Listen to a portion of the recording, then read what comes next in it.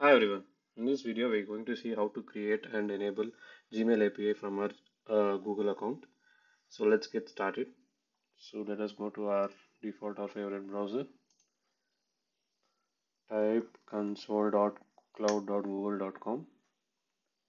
So if you're using or coming for the first time, it will ask us to select the Gmail account. So we can accept the terms and conditions, agree and continue.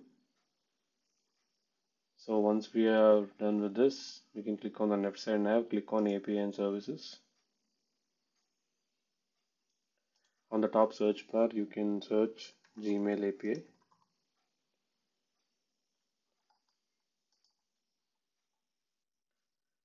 Click on enable.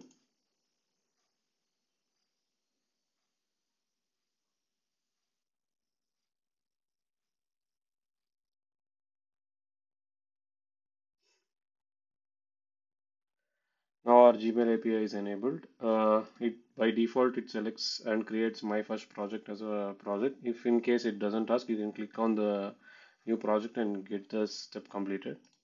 So once we have done, now we need to download the client secret JSON file for our OAuth logins. So click on OAuth consent screen on the left side nav. Click on external. Click on create.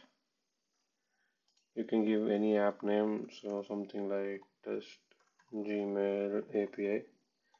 For support email, I'm using the same email ID.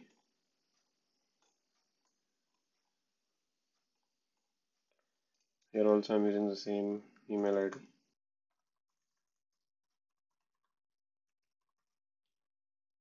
Save and continue.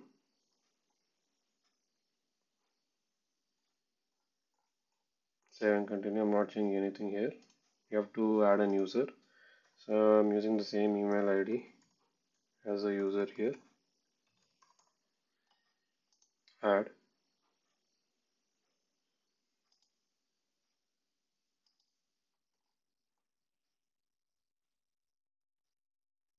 Back to dashboard.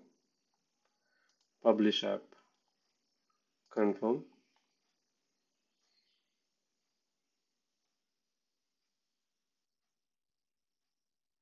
Yeah, this step is completed. Now we can go to our credentials. Click on create credentials, OAuth client ID. Select the application type. Here I'm giving desktop app. I'm leaving everything to default, or you can set whatever name you want. Click on create.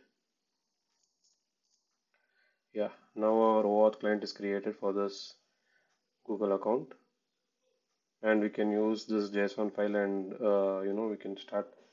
we can skip the authentication part and we can directly start doing things from to our Gmail app since we have enabled it for this Google account. So yeah, you can download this. Okay.